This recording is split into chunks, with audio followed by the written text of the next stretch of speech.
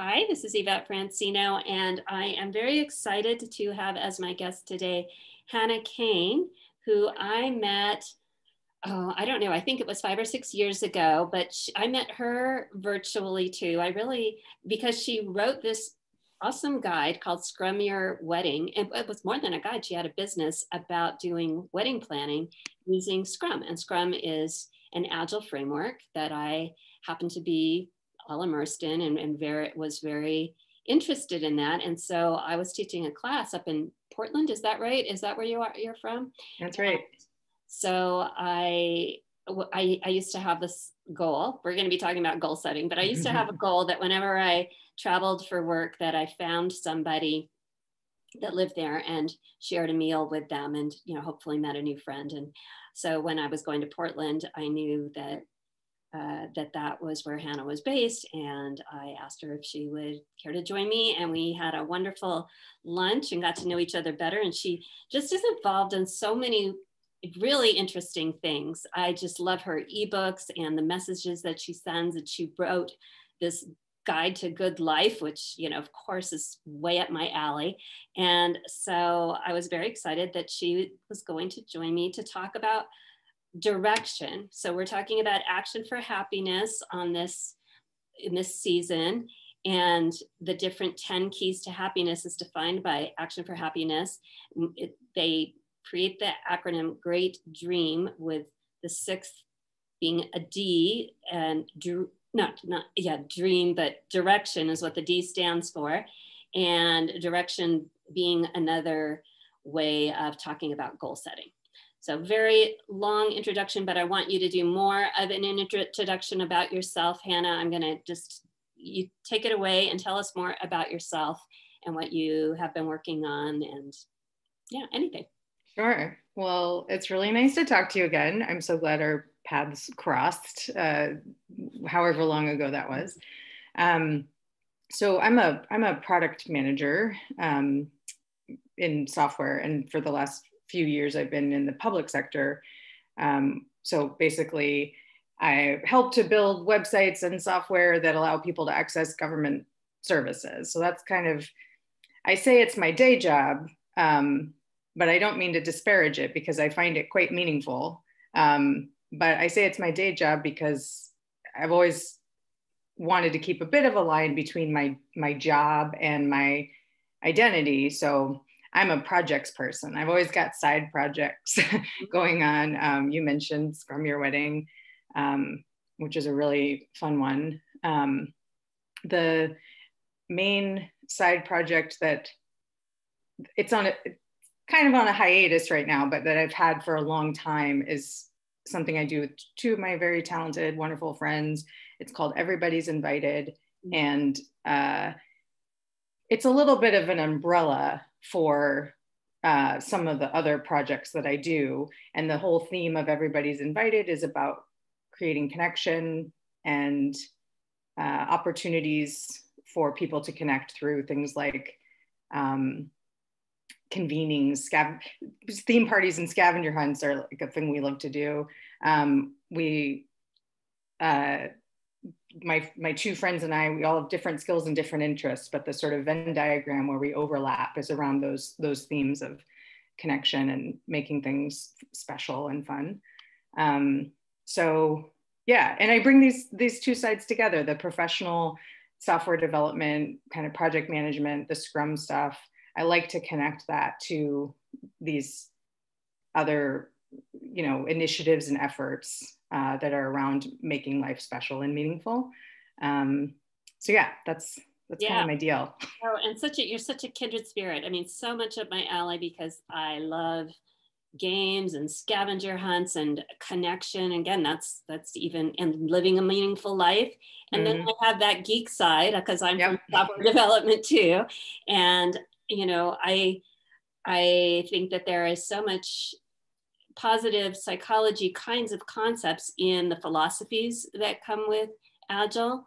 So now that I'm sort of semi-retired, I use these Agile philosophies in my everyday life. So just like you had a Scrum Your Wedding, I mean, I've been really toying with the idea about using Agile in retirement, and it's just become such a mindset for me as to, kind of the different aspects, like working in iterations. And that's why it's interesting to talk to you around goal setting, is because a lot of the Agile concepts are helping us get things done, helping us with productivity. So how do you want to talk a little bit about that, about your own method, whether you use the Agile concepts or not, of goal setting? How do you get things done? How are you motivated to be productive and meet goals?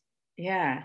So I was thinking about this question, and I realized that I don't struggle with motivation as much as, like, for example, my husband, he struggles with motivation a lot. He has really big goals for himself, and he struggles to stay motivated. And I don't have that. And there are two reasons. And one of them is a very Agile reason. The first reason is the nature of the goals I set. They're smaller than my husband's, for example. And I think they're kind of more immediately achievable. And this isn't something I've worked at. This is just kind of the way I am. So this is going to seem like a cop out to people who have really big goals. They're going to be like, well, this doesn't help me.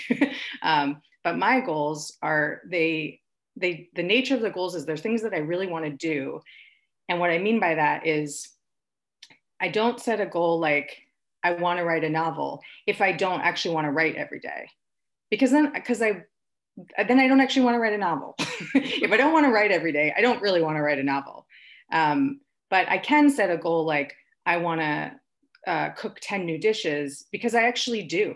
I do want to do that. It's not going to be hard for me to do it. So motivation isn't actually a question. Yeah, right. So that's one thing. If your first key to motivation is wanting to do it. Yeah, I have to actually want to do it. I can't just kind of, I like the idea of writing a novel. I love the idea of writing a novel, but I don't want to write every day. And I know that about myself. So it's not a goal. Maybe it will be someday. I'm open to that possibility, but it's not right now. And then the second reason why I don't feel like I struggle with motivation too much is very Agile. And that's, I am a big quitter. I will quit goals all the time. So if I have countless examples of this, but one I thought of this morning was I did have a goal one year. I was going to read 52 books. I was going to read a book every week. And then, I set this on January 1st, and in about April, I was really far behind. And I just thought, oh, that's not actually my goal.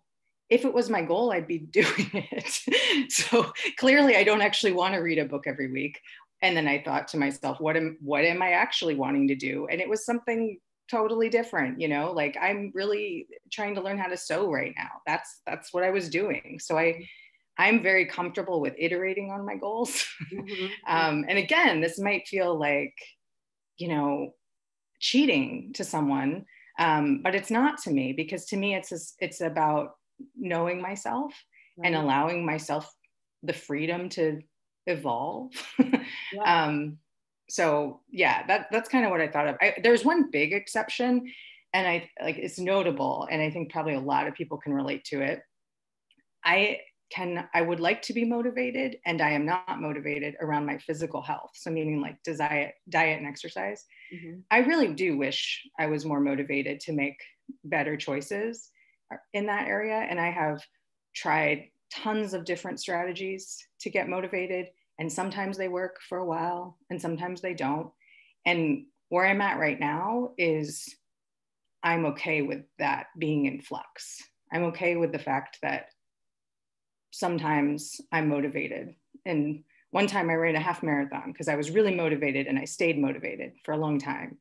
And right now, in the midst of this pandemic, I'm not that motivated around it. And I'm just kind of recognizing that as a fact of life, because our health is not something we ever get to accomplish and check off, it's a forever thing. Yeah, well, there's so many different things. I was saying to Hannah before we started recording here that I could just pick her brain for hours, because this stuff excites me, and all the things that she's interested in and has written about excites me.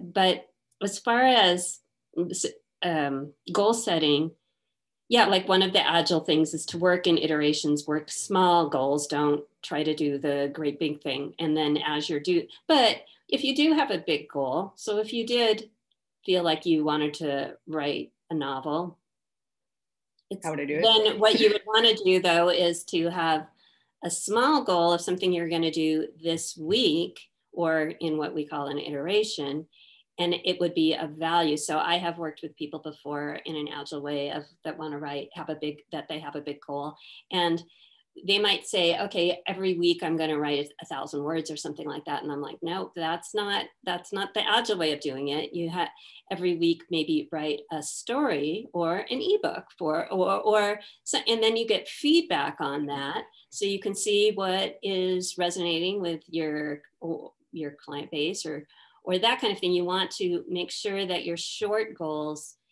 add some value and also give you feedback about whether or not this is really working. Do you really want to write that big novel, or is it okay to have the ebook? And then also you do ask why. So that's kind of what you were talking about too, being okay to switch to a different goal. When you had your goal to read 52 books, the question is like, why did you want to read those 52 books? And maybe you figured out what I really wanted was to learn more about sewing. Is that right? Mm-hmm. Yeah.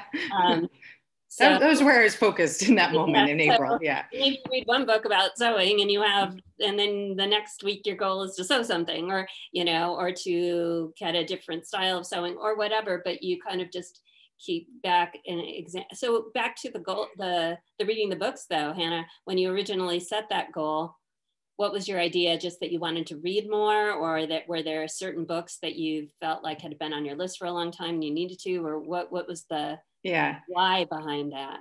I'm realizing it's kind of funny that I chose that example, because books are an example to me of the kind of goal. I think everyone has certain goals that they don't actually need to set, because I am a big reader. So I don't actually need to have it be an explicit goal. I'm just going to read. It's something that I like to do. Yeah. I think everyone has things like that. Maybe not reading, but maybe around cooking or playing music or something. It's not, I don't need to remind myself to read. So that was kind of the realization I came to there. But I think if you're kind of getting at like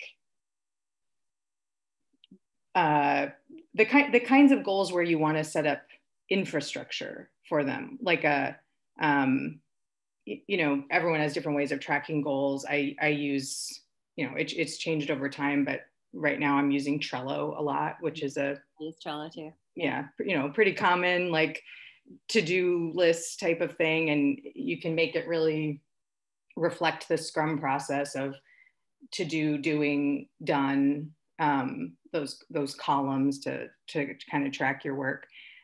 So the kinds of things where the bigger goals where you want to, like you said, break it down into smaller testable chunks, and you want to build some infrastructure around. I do have those goals as well. I have a lot of them at work.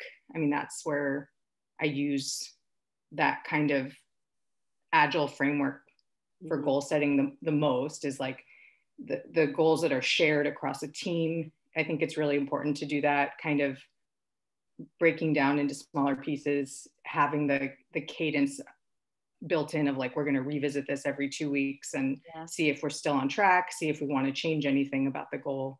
That's really important in team contexts. I think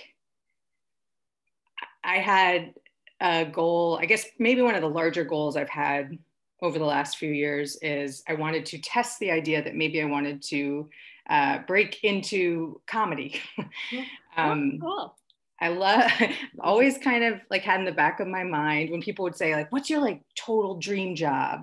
I would say to be a writer for a political comedy show, like The Daily Show. Wow. That was always like dream job, love funny stuff, so to test it, this was very agile. Yeah. I started on my own. I was like, I'm just going to write things. And so I would kind of, probably had like a weekly goal of like, every week I'm going to try to write something funny. Didn't get very far. So after, I don't know, maybe a month of that, I kind of checked in. How is this going? Is this getting me towards my goal of becoming a comedy writer? And I thought, no, this is getting me nowhere. I need help. This is a skill that you need to learn. So I started taking classes. I took a online class with Second City, and it was about writing satire. Loved it. Gave me a lot of accountability because there was homework every week. I do really well with that kind of thing. Then I took another class, and then I took another class, and then I bit the bullet and took a stand-up comedy class, Wow. which was terrifying. Yeah. But at each phase, I was sort of iterating and checking in with myself and saying, is this what I thought it was going to be? Is this what I want? Am I getting better? Right? Those are kind of like the questions you might ask in a software context as well. Like, is this what we want to be doing? And are we making progress towards our goal? Not, and what are we do differently? Yep. Yeah. So definitely like breaking things down, making them testable. It was just like, how can I test my theory that this is something that would be enjoyable to me and that I might be good at this? So I was just looking for opportunities to test that. So what were your conclusions? Are we going to see I mean, I feel like it's been a little bit paused by the pandemic because I had just finished my second showcase right when the pandemic hit. My stand-up showcase. I loved it. I was doing open mic nights. Wow, that's really, really into it. And now there's no more open mic nights. Well, I'll tell you, now one of my future guests, another person I met virtually first and then met her, and she does improv, and they have a whole online thing, and they're and it's actually very I get stage fright so much, so I don't want to do that. That would be terrifying to me. But I also do try to push myself out of my comfort zone, and I wanted to learn just because that's a big thing in Agile too. They talk about improv and that helping people with communication. So I don't want to be even virtually on stage, but it's a little less intimidating to do it virtually, and for some people, I think it would be because you don't like see that audience there and have to care about whether that the laughing. I mean, that's the thing with stand-up comedy. It's kind of like the laughing is contagious, but then you just are. I know I would be so like nervous that they wouldn't get the joke and there wouldn't be any laughing. And so when you're doing it virtually, I'm not sure how they handle that, if they do a soundtrack or something to just kind of I wonder.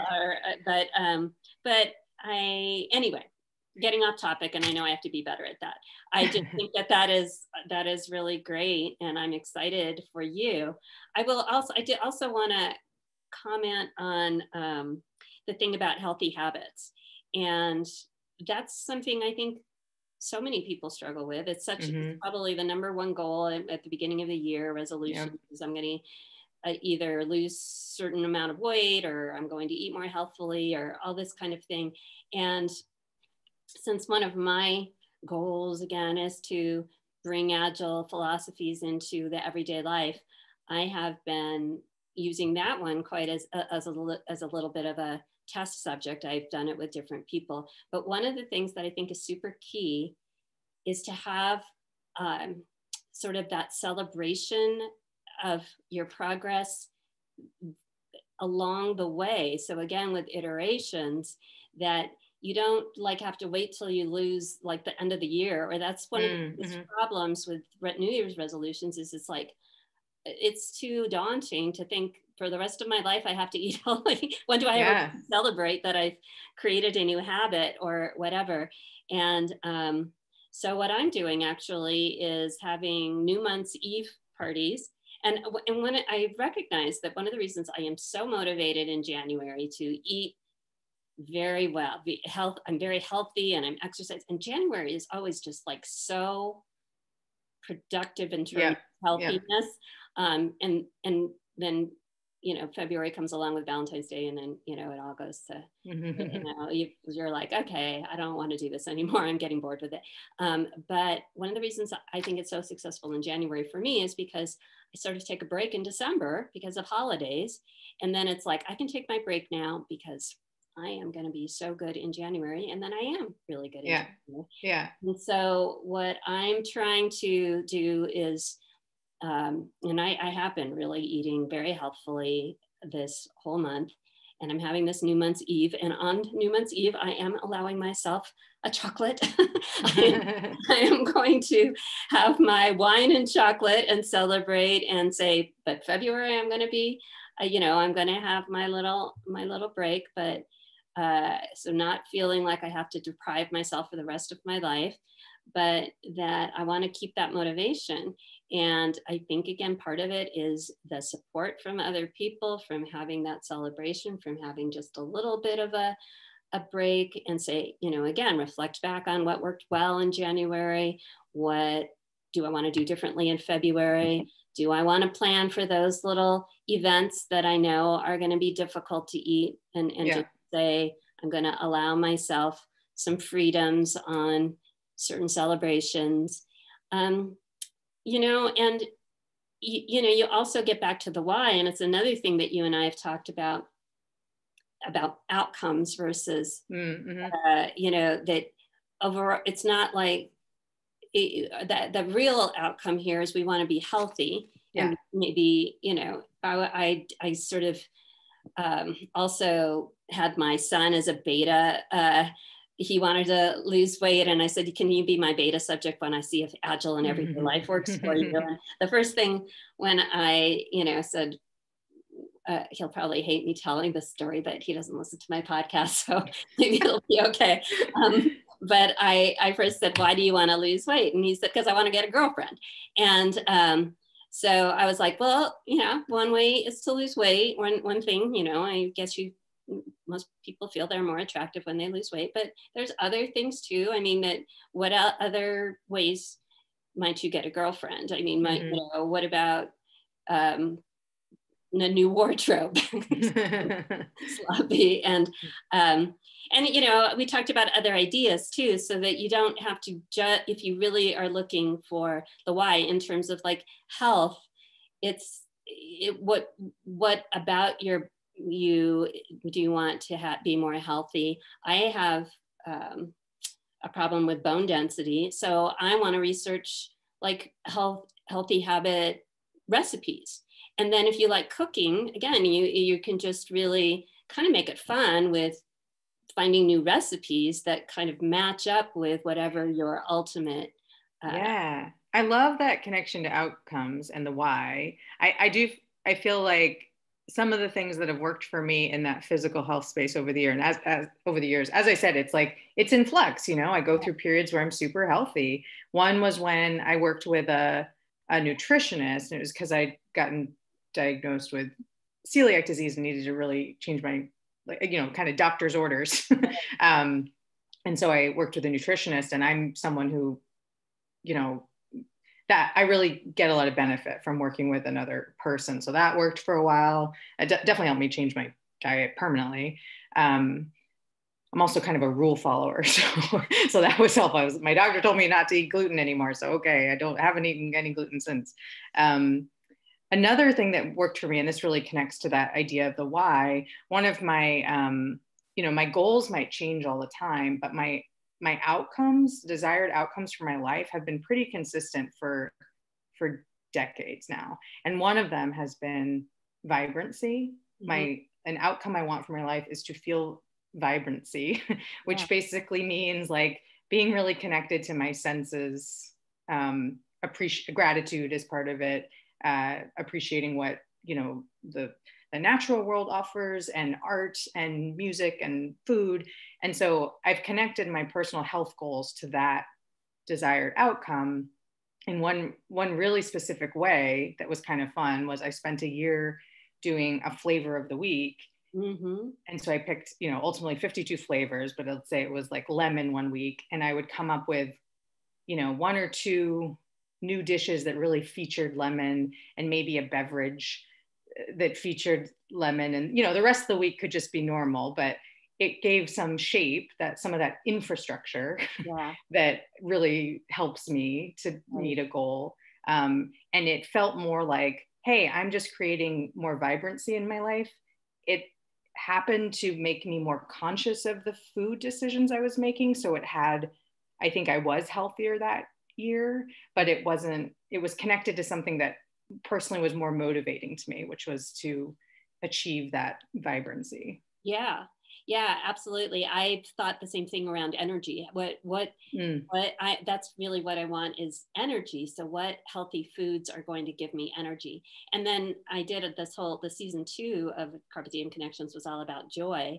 And there's this Joy Spotters Facebook page, and a lot, if you haven't checked out Joy Spotters is a great word. you would love it. And it's so the Facebook group, people are posting these wonderful pictures all the time, but you and I are very similar also in liking themes, and themes kind of act as a prompt, like, again, so you get your prompt is around these flavors or scents or whatever. And if you can combine that with what, a goal, it just makes it fun. It's really about making your goals fun and not feeling like a sacrifice. So it's back to what you were saying at the beginning of, you have to want to do it. Sometimes it's kind of like you want to do it, but it's just not fun to do. So you have to figure out ways to make it fun. That's right. Yeah. Scavenger hunts is a great example for me. I mean, a lot of times goals aren't 100% fun, because if you're growing, they're stretching you. And at the beginning, you're not very good at whatever it is. Like, for example, content. So, or writing, or almost anything that, most of us music, drawing. We compare ourselves to other people who are really good. And we're like, I don't want to do this because it feels embarrassing to do something that we're not good at. But you have to get out there and get out of your comfort zone to be able to get good and to get better at it. And if you can just be in a safe space for that, where you don't, that you feel supported and keep working on it, then that is, to me, like super motivating, because you see how you're overcoming something you couldn't do before, Yeah. You got to have a growth mindset. Yes, exactly. Another thing we push in that Agile. Anyway, I know I want to be aware of time here, and because, again, I know I could just talk to you forever. I get so excited by all of this, but let's wrap up. And I just kind of wrap up by wanting to know, is there any tips you would give our listeners here for how goal setting can increase happiness and help people live a meaningful life? Any tips? Yeah. Oh, I like the way you framed that question. I mean, I think actually there's kind of an answer in that question, the way you set that up. I think if you use your goals to be the infrastructure for joy in your life. So I know I'm using that word infrastructure a lot. I guess that's my word of the day. But if you think about what brings you joy, and then use a goal setting practice to, increase that thing, or build in some routine or something, that there's just such a inherent connection between those things. But also, I will say, I guess, and this is a little bit related to what I said at the beginning. I'll try to make it a tip. Revel in the goal setting itself, and the journey and the process, more than the accomplishment at the end. There's a lot of research about anticipation being a great source of joy. And I think especially in the pandemic, when our horizon is really short, right? Like we can't really see that far out. So it makes goal setting a little harder. I think we really need to find the things to look forward to on a more micro scale. But I think it's really important to build anticipation into your day, your week, your month. Yeah. That's about as far out as I can go. But you know, my husband and I have started doing just Sunday brunches. We've got a list of like 30 different brunch recipes that we want to try, and we're just going through them each week. We're doing a different one, and it creates this sense of anticipation that I'm so desperate for in the pandemic. I just want something to look forward to. So I think connecting your goals, or rather like building an anticipation into your goals, will just maximize your joy as much as is possible in the midst of a global pandemic. Yeah, yeah, I heard two good tips in there, both the anticipation and the enjoying the journey. You know, Yeah. it is, I have discovered that so much for myself, that the journey is, you know, when you ultimately accomplish that goal, it's almost like, now what, you know, Mm-hmm. and you miss the fun of the learning. And, you know, again, there's lots of goals like that are never going to end, and that's great, because that's what life is all about, you know, is to continue to learn and grow and find joy and enjoy everything along that journey. So so thank you so much, Hannah, for joining me here today. It was so good to see you here on Zoom and hear your wise words, and I have so much respect for the work you've done. So I will get the links from you and add that to the notes. And is there anything you want to share just for the listeners about how they can find you and find out more about your work? Well, yeah, we'll share the links for scrumyourwedding.com, and everybody's invited actually, everybody's invited in, get it? uh, but yeah, that would be great if you could share those. And thanks so much for including me in this podcast series. I really love it. And I love talking to you and having the occasion. So thank you so much. You are a person to be watched. Mark my words, you are going to be a famous person out there with wonderful content of how people can live fully. You are very kind. Have these deep connections. So thank you so much, Hannah. It was a pleasure.